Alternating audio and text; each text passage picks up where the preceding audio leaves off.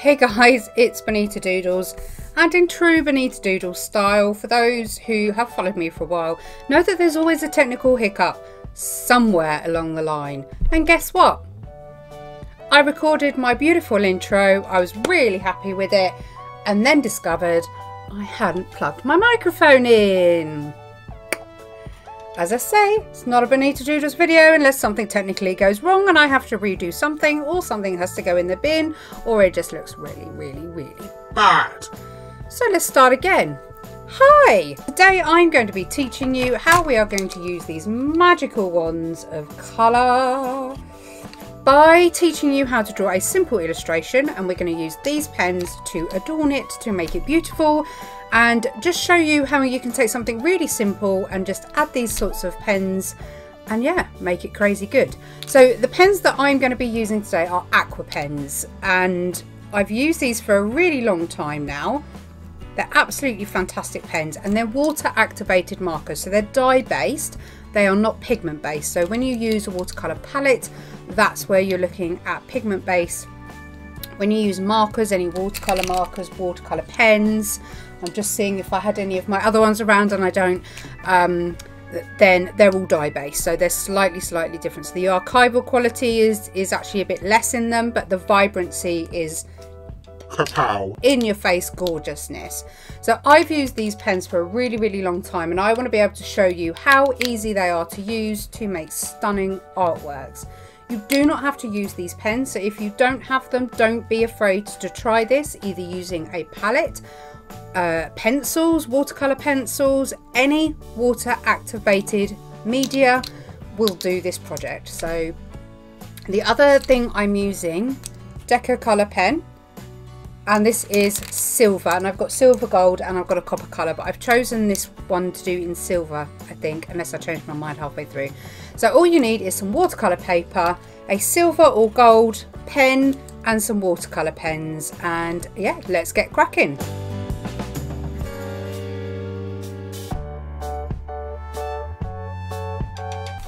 Okay, so the watercolor paper that I'm using today is the Spectrum Noir 9x12 300 GSM, and it is very good quality paper, and it's one that I use actually an awful lot, and I tend to go to this for all my watercolors because it just allows the water to really feed through the paper and spread that color out.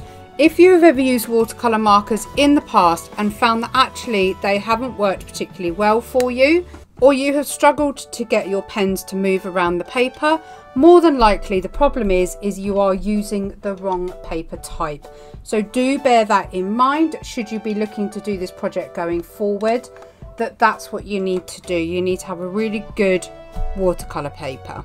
So let's crack on. Grab yourself a pencil and an eraser if you're like me and become indecisive. So I'm just going to grab my really basic pen here, and today I want to have a go at doing a whale. So I think the shape that we're going to do is we're going to do it horizontally. We're just going to do a bit of a light sketch, and I quite fancy the idea of him sort of diving into the sea, and I think we're going to look at maybe doing like a blue whale. I don't really know actually, but you can do whatever whale you like. I'm going to press a bit harder so hopefully you can see what I'm doing through the camera, and we're just going to give him a very basic tail shape at the top here. We don't have to be 100% accurate with our sketch, because the idea of this is to be doing a really nice loose style watercolor.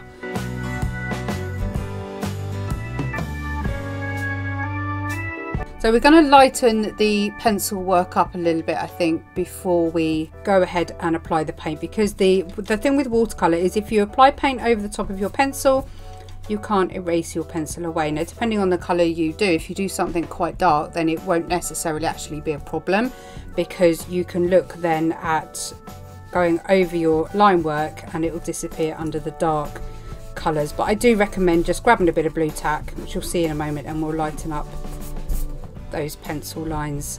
As I say, we're just going for pretty simple shapes and lines. I'm wondering if that's far back enough for me. And what I'm probably going to do is later on either go over with the silver pen, or I may even bring a white pen in. We'll go with the flow today, shall we? Let's just go with the flow. No, there we go. Okay, so we're probably going to do this more than likely when we add the paint, but I'm just going to decide where I want his mouth to be, and I think I want his eye around here. Can you, yeah, you can just about see that, and then we'll just bring that down.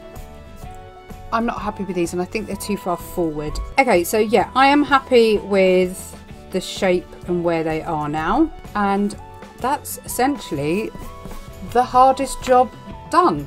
Okay, so the next thing really is picking your colours, and you want to swatch before you go ahead and do any actual colouring on your paper.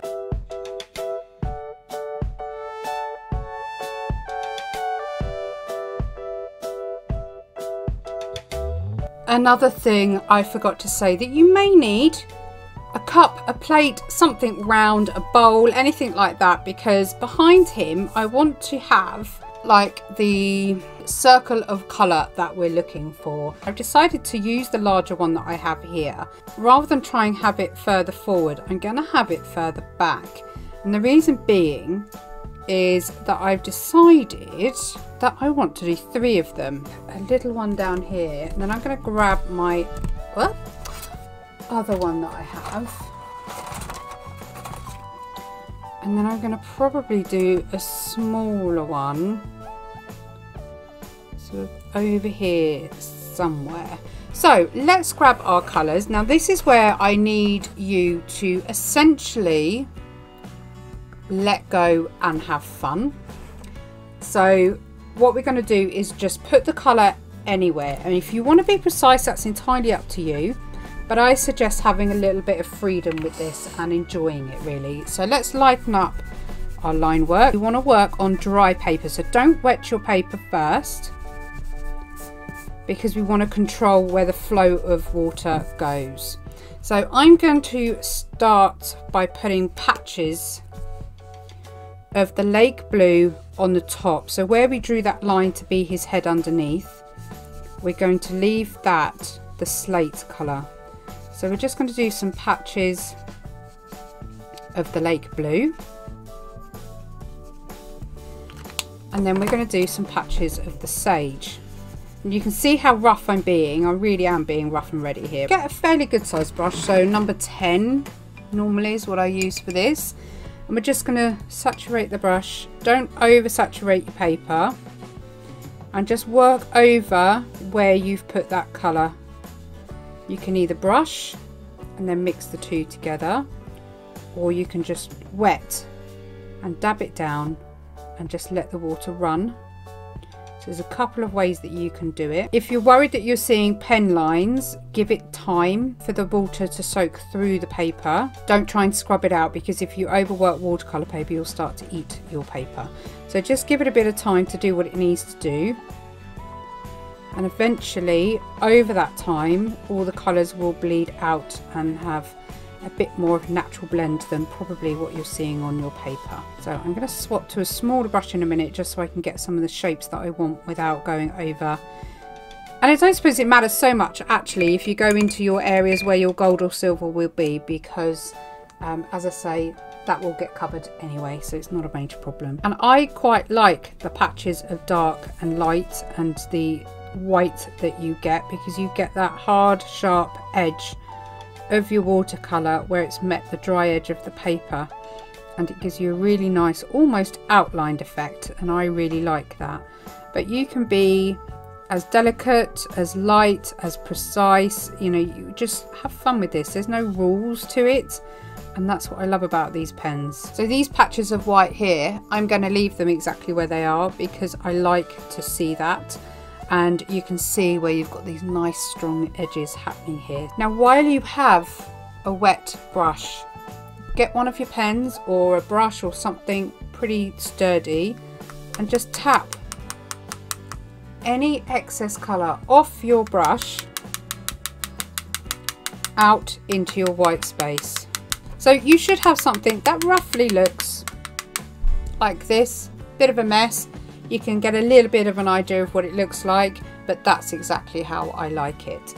Now you're going to clean your brush off and you're going to keep it wet, but not excessive wet. With a clean, wet brush, you're just going to splash over the top.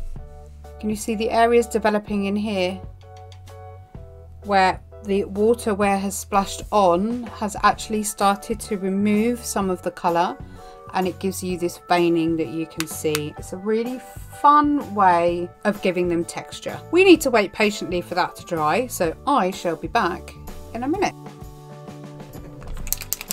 Okay, so while we're waiting for it to dry a little bit more, as my hairdryer has magically disappeared, we are going to shimmy shake your metallic colour, whichever you've decided. As I said, mine's Deco Colour Premium Prime Premio, just because 1p isn't enough. Give it a good old shake. You need to make sure you can hear your ball bearing, because if you don't hear the ball bearing, it means that your mic is not going to be mixed up properly. So just give it a good shake. The one that I have here, the silver, has such a beautiful shine on it, but you can see how much of a finish, a shine that silver gives you.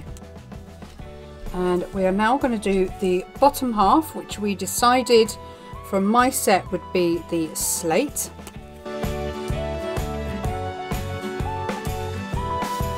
And I'm not going to worry about cleaning the brush off. I'm going to just splosh what we have, and then I've got more water on my brush, and we're going to go over the top like we did before, because we want his underbelly to have a bit of texture.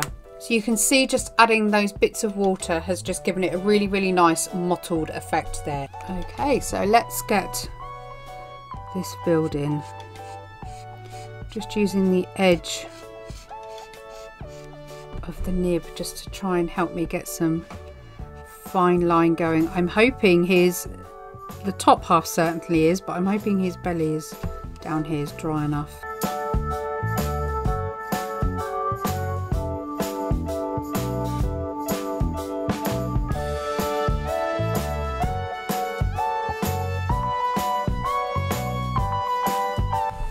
Okay, so there you have the big one done. My pen hates me for using it on this texture paper. I think I've upset it.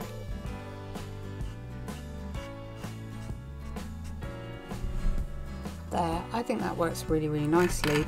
I am going to do the outliner, I think. Let's have a bit of a... I said I was going to do it, let's do it. So I'm just going to give him texture in his lines, and I'm not going to be super careful about keeping all the watercolour inside those lines. So I'm going to go, I don't know if this is the way that they go, but as I say, I'm not being overly precious about being precise.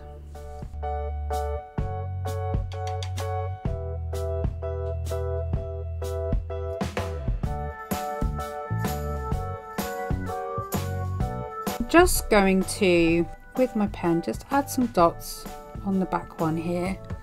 And what we're doing with adding these dots is almost adding shading, and it just gives it the idea that there's a bit of depth going on, that it's, you know, one bit's a bit darker than the other. If my pen is not too angry with me, I'm just going to do some dots on him, quite random, not too close together, just so if he has a bit of movement it picks up the light. That's all you want. So we used our biggest circle, and just to make sure that I can actually go over the line, I am going to bring in my black Posca pen. I really am naughty. I did say that's all you need at the beginning, but hey ho, art develops, and sometimes you just want to let the creativity go, so please don't be mad with me.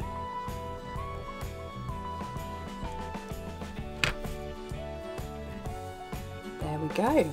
Okay, so let's grab and make sure that I get the right size ones, as I cannot remember what size I did. And there we have so far our whale. And do you know what? I'm just going to do a couple of final touches, and that's because apparently I don't know when to leave things alone, which isn't unusual. And it's up to you if you want to do this. Again, go with the flow. See where the mood takes you. It does not matter whether you decide to join in or not. But I am going to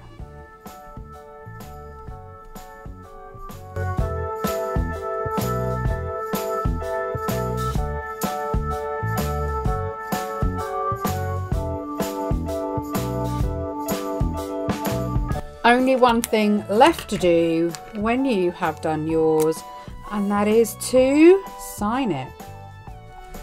I would love to see if you have a go at this. Please don't hesitate to tag me in any way that you share your beautiful design, because I really would love to see it. And hopefully you've enjoyed this quick instructional video. Have fun, guys. I shall see you guys in the next video. Bye.